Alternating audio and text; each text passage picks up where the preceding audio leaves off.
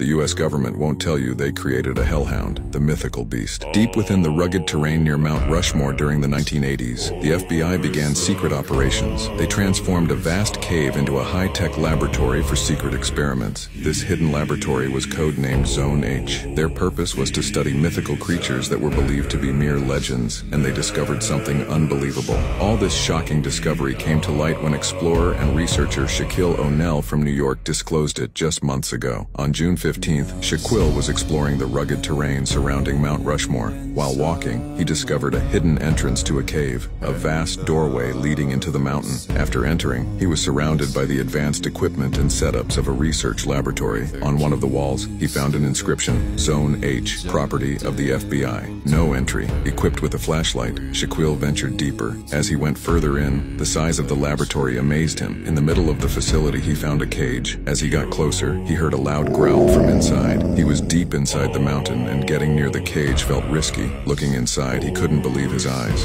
A massive black dog with glowing red eyes, believed to be the legendary hellhound, was hidden in the shadows. This beast had to be at least 20 feet tall. Shaquille quickly took a video with his camera and shared the recording online, but sadly no one heard from him since.